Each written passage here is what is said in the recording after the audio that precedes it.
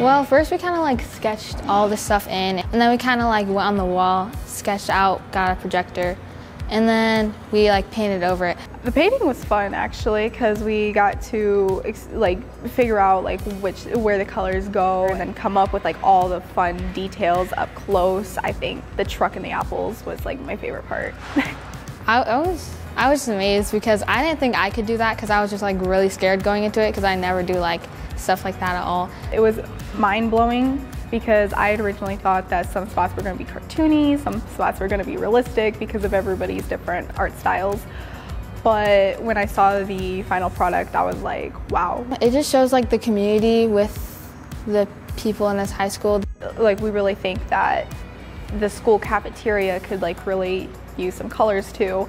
And also it just shows everybody like what this school is made of, what everybody here in Buchanan is made of. The high school in general is just a really nice place. If you're like looking for like a good community, you should go to Buchanan. This is an amazing place, and I'm glad one of my very first projects that I've ever worked on was here. Let's go Bucks! Go Bucks!